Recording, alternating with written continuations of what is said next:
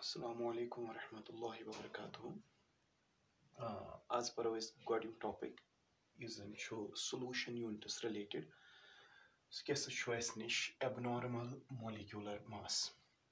But ये abnormal molecular mass समझने बनो समझो बड़े एक चीज कि calculated molecular mass क्या calculated molecular mass. For example, अगर इस निमो एक solute that is HCl. अगर इस HCl molecular mass करो calculate from the sum of its atomic masses.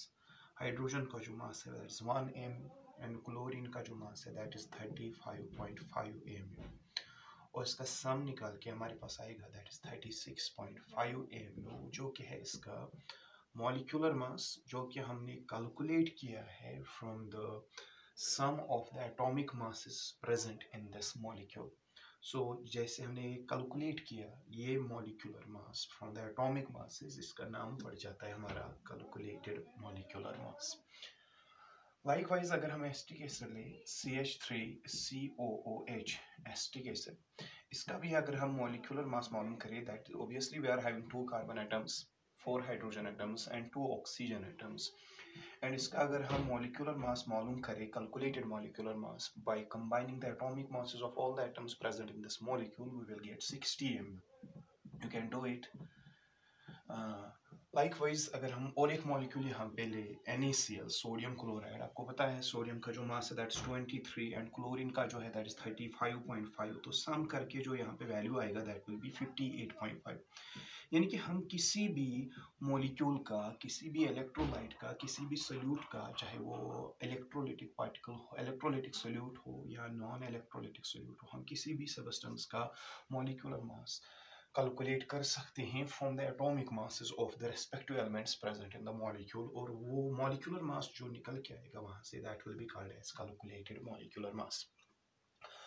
और इसी कैलकुलेटेड मॉलिक्यूलर मास को हम और एक नाम दे सकते हैं that is actual molecular mass. Actual molecular mass या हम इसी को और एक नाम दे सकते हैं that is normal molecular mass. Normal molecular mass. लेकिन ये चीज़ें तो हो गई कैलकुलेटेड मॉलिक्यूलर मास वो हुआ जो हम किसी एक्चुअल या नॉर्मल मॉलिक्यूलर मास वो हुआ जो हम किसी मॉलिक्यूल का किसी सोल्यूट का मालूम करें by from the atomic masses of the respective atoms elements present in the molecule or that solute. But अगर हम बात अब करें abnormal molecular mass की abnormal molecular mass क्या चीज़ है बेसिकली हमने अभी तक जो टॉपिक पढ़ा है that is colligative properties.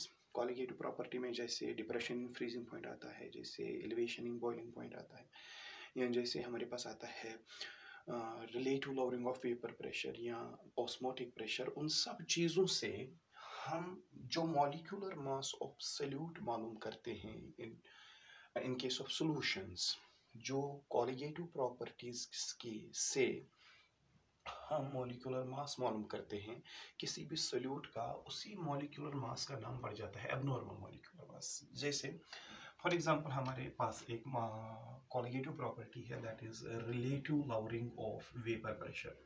Relative lowering of vapour pressure की वजह से ये मज फार्मूला यूज कर डिफरेंट फार्मूलाज अगर तुम फार्मूलाज अप्लाई करो पत करो इस मॉलिक्यूलर मास कुछ सोल्यूट मालूम सोल्यूशन मज वुचान सो मॉलिक्यूलर मास यमो कोलिगेटिव प्रॉपर्टीजों सत मालूम कर सह कैलकुलेटेड मॉलिक्यूलर मासस बराबर नेरान कह.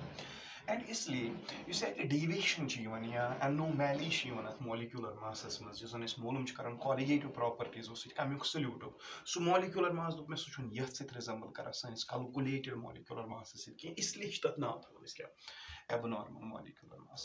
नाउ द क्वेश्चन जो यहाँ पे राइज होता है कि ये कैलकुलेटेड मॉलिक्यूलर मास या सो मॉलिक्यूलर मास सोल्यूट मालूम कर with the help of colligative properties ये कैसे सेम आसान कह.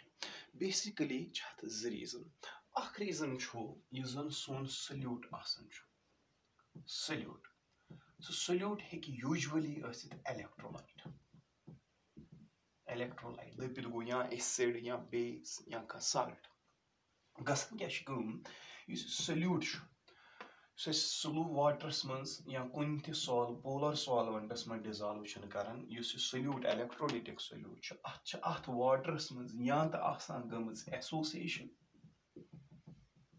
or na chhasanat comes dissociation. Due to this association or dissociation, yes, solutes gasan katmans solution formats, solutes ya solute ya kante electrolytic substance, acid, base ya salt is used in karana solute. So water solution is dissolved karan. Due upon dissolution in water, that particular solute undergoes either association or dissociation. Due to these association and dissociation processes, a solute का जो number है in solution, इसका number in solution या तो increase हो जाता है due to dissociation, या तो डिक्रीज हो जाएगा ड्यू टू व्हाट एसोसिएशन. तो नंबर डिक्रीज होने की वजह से वी नो दैट हमारी जो कॉलिगेटिव प्रॉपर्टी है, कोई भी कॉलिगेटिव प्रॉपर्टी आप चेक कीजिएगा, colligative properties are directly proportional to number of moles of the solute. But we know that due to association or due to dissociation, the number of moles of solute that continuously changes, either it increases or it decreases. That is why the value of colligative property will also change.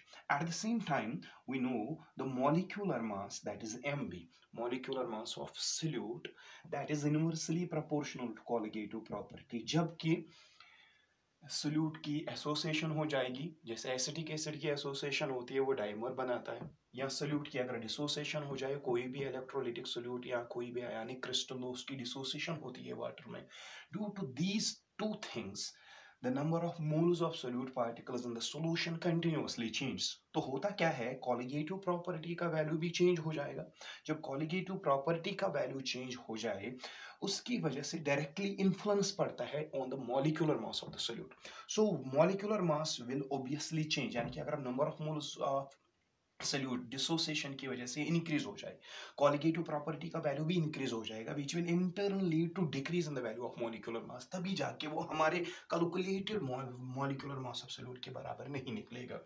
Likewise अगर association हो जाए salute को, association की वजह से क्या होता है, सल्यूट पार्टिकल्स का नंबर जो है इन सोल्यूशन दैट डिक्रीजेस, क्योंकि छोटे छोटे मॉलिक्यूल्स कंबाइन होकर बड़े बड़े मॉलिक्यूल्स बनाते हैं, तो number of molecules decreases in the solution, colligative property का वैल्यू भी डिक्रीज हो जाएगा, which means molecular mass of this that type of solute which undergoes association that will obviously, जब कॉलिगेटिव प्रॉपर्टी का वैल्यू डिक्रीज हो जाए, molecular mass increase हो जाएगा, और उसकी वजह से जो हमारा सोल्यूट था उसका मॉलिक्यूलर मास एसोसिएशन और डिसोसिएशन की वजह से एग्जैक्टली सेम नहीं निकलेगा to that of our calculated molecular mass. That is why we say the molecular mass of solute, which is determined with the help of colligative properties, that comes out to be abnormal. That is why we call it as abnormal molecular mass. अब जो होगा examples इस topic की, you know that the speed of internet is very less. I'm going to discuss this topic in detail in another video, because we are having very less speed of internet. It will be impossible to upload the videos of large lengths. So friends, I will discuss these association और dissociation, इनकी examples हम अलग से unit में discuss करेंगे. Thanks and stay at home please.